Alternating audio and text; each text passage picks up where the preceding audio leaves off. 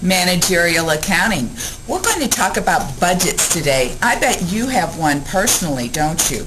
Well, it's very important for corporations and businesses to have a budget because those budgets, whether they're for a year or for buying property, plant, and equipment, meaning they're the capital budget, are basically the empowerment for managers to do certain things. In other words, they allocate the funds and the resources to the manager to get their job done.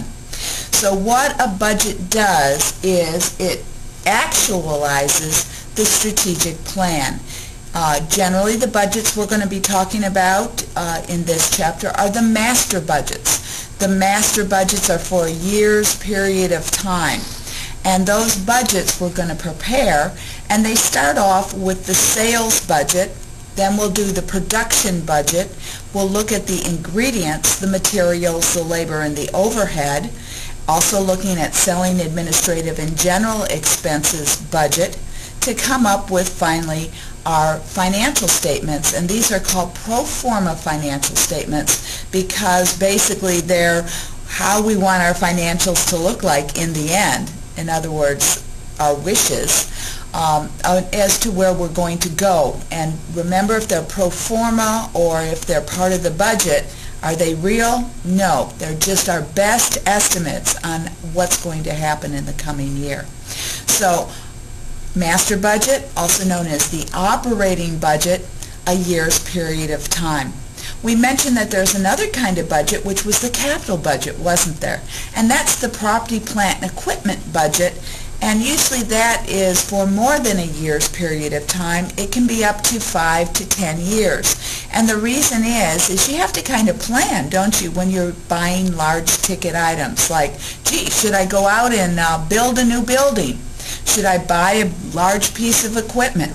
You just don't decide overnight to go do that. You have to plan for that because you need to make sure that the capacity that that property, plant, and equipment will give you is what you truly need and that it is in line with your strategic plan.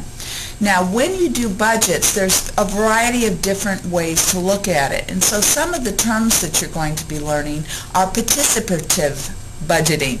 And participative budgeting means that everybody is involved in the budget process. And it may be that each individual employee or department comes up with their own budget, which then is rolled up into the next higher level budget, middle management budget, and then rolled up again, so that your master plan is basically the consensus of all these different participative budgets. Another way to do budgets is something called zero-based budgeting, or ZBB. Zero-based budgeting means that managers have to start from ground zero every year and justify every single item in the budget that they then send forward. So zero-based budgeting says that you just don't take last year's budget and add 10%. You have to justify again from ground zero. Another thing you need to be aware of is a budget is never done just by an individual. It's usually governed by a budget committee. And in that way do we reach consensus as to what we should be spending our time on, and does it meet the needs of our strategic plan. So that's kind of an overview of budgeting. We're going to start doing budgets, and we're going to be a water company making bottles of water.